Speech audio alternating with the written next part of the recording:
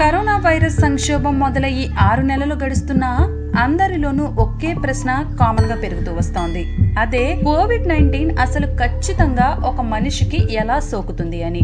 అయితే మనకి తెలిసిన కామన్ విషయాలే కాకుండా మరికొన్ని వాటి వల్ల కూడా ఈ వైరస్ సోకుతుంది.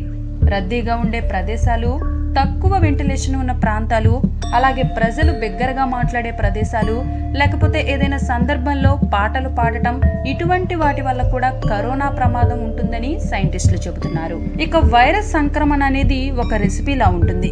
అంటే కోవిడ్-19 వైరస్ అనేది సంక్రమించటం 3 దశల్ని కలిగి ఉంటుందని సైంటిస్టులు చెబుతున్నారు. అందులోని మొదటి దశలో దగ్గు, మాట్లాడడం లేదా శ్వాస తీసుకోవటం వల్ల వివిధ పరిమాణాల్లో ఉన్నటువంటి వైరస్ ని మోసే బిందువులు సృష్టించబడతాయి.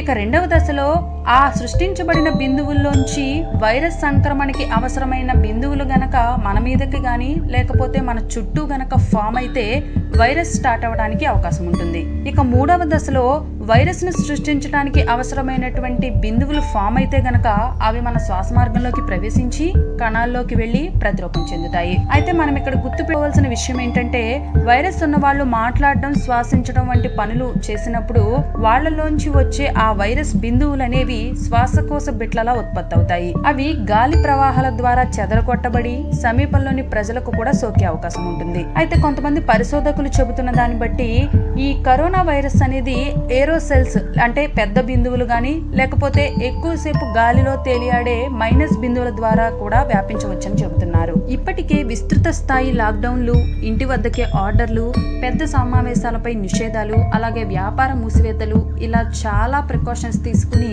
వైరస్ స్ప్రెడ్ ని కంట్రోల్ చేయగలిగాం. అలాగే ఇక ముందు కూడా నగరాలు, రాష్ట్రాలు అన్ని ఈ వైరస్ మళ్ళీ స్ప్రెడ్ అవ్వకుండా ఉండటాన్ని ఒక ఛాలెంజింగ్ గా తీసుకోవాలి. మనం కూడా లాక్డౌన్ గురించి ఆలోచించకూడదు. లాక్డౌన్ ఉన్నా లేకపోయినా శారీరక దూరాన్ని మెయింటైన్ చేస్తూ, మాస్కులు ధరిస్తూ బయటకు వెళ్ళినా, ఏవైనా కార్యకలాపాలకు వెళ్ళినా మన జాగ్రత్తలో మనం ఉండాలి. ఇలా వినూత్న పద్ధతుల్లో బయట కార్యకలాపాలను అనుమతించటం, మన జాగ్రత్తల్లో మనం ఉండటం వల్ల వైరస్ స్ప్రెడ్ అవ్వకుండాను ఉంటుంది, తిరిగి ఆర్థిక కార్యకలాపాలు పుంజుకుంటాయి. అలాగే రద్దీ ప్రాంతాల్లో ఉండే ప్రజల వల్ల ఎక్కువగా ఈ వైరస్ స్ప్రెడ్ అవుతుండటం వల్ల వాళ్ళకి ఏమైనా మెరుగైన రక్షణలు ప్రభుత్వాలు కల్పించాలి.